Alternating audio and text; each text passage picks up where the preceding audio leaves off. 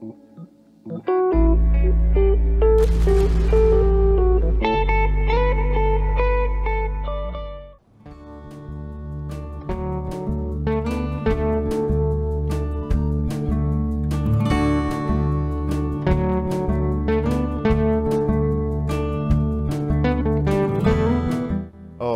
up fellow engineers, Dr. McKay here and welcome back to my channel. Today's video is the Asgard O'Neill Mod.0 showcase.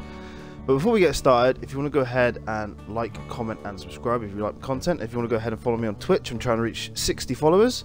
But with all that said, today we are showcasing off the Asgard O'Neill from Stargate SG-1. Now this build has taken roughly 20 to 25 hours to build. It would have probably been like 5 hours quicker, but I had a mishap with the file.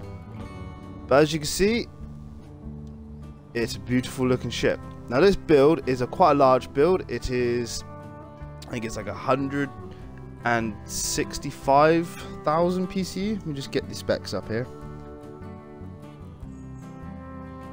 So it's 175,000 PCU, 67,000 blocks. And he's a chunky ass build, I will say. But I do like it. I've kept the weapons to a minimum.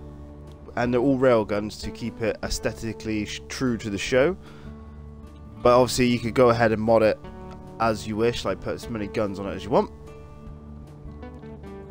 It is quite a large build. It's like 250-ish blocks long. We have obviously the new warfare. Obviously engines, railguns and whatnot, but this build has been a true pleasure to build. And obviously I built it all live as well, so if you want to go check that out on Twitch in my recent streams, you'll be able to see me build this.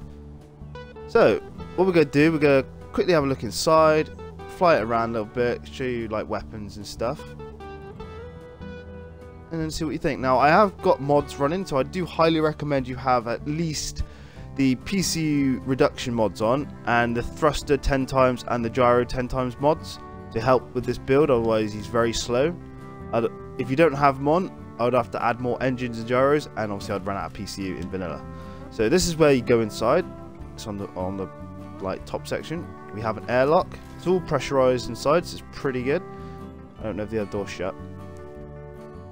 No, it's not. Let me just shut this door.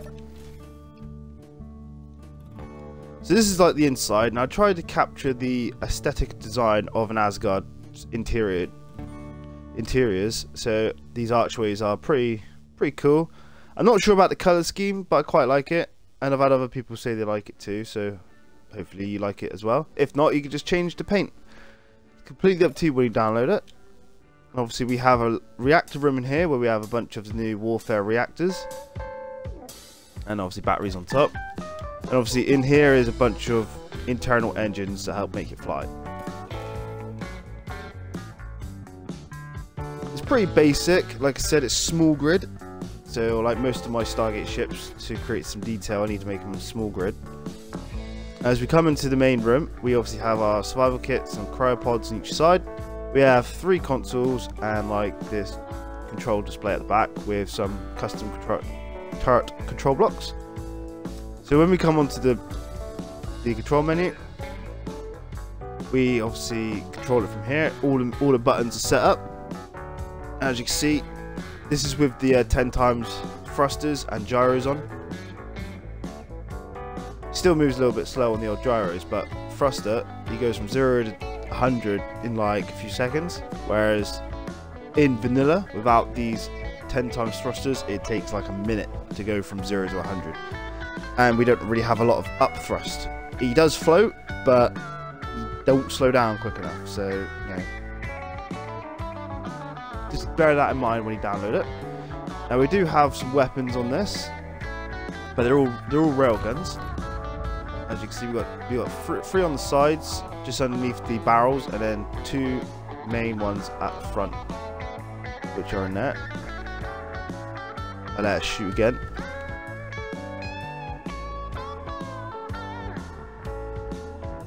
Wait for it to shoot.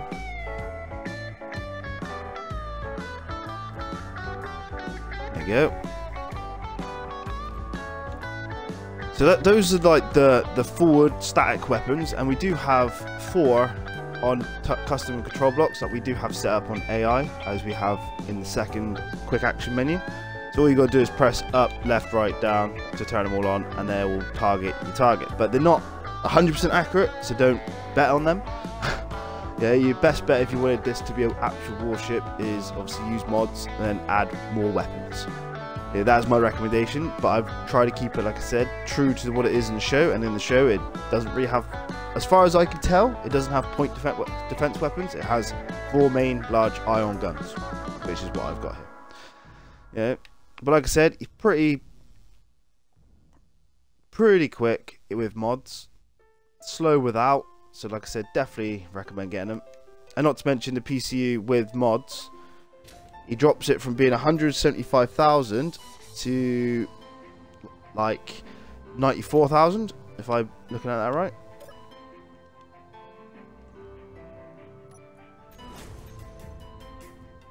Yeah, 92,475. So it drops close to 80,000 off, which is pretty good. So you can get 2 of them in, if you wanted 2 of them in a session.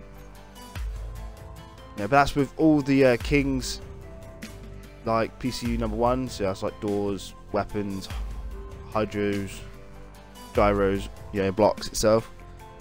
But yeah, I'm happy with this build. I know a few people that have been watching me are happy with it, and it's already up on mod.io now, which I uploaded yesterday, and I've had lots of positive comments on it, so it's really like happy with this.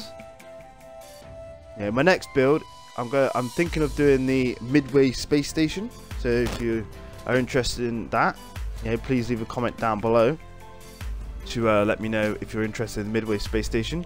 But I do have the Daniel Jackson class Asgard O'Neill ship on the works as well, and a Baliskna, and a few others as we go. But this is the Asgard O'Neill, ready for you to pilot. You can go ahead and download it on mod.io. I'll leave a link in the description for you to go find that. All that said, thank you for watching. This has been one hell of a ship to build. I hope you all enjoy it. I've been Dr. McKay. Thank you all for watching, and I'll catch you in the next one. Cheers and goodbye.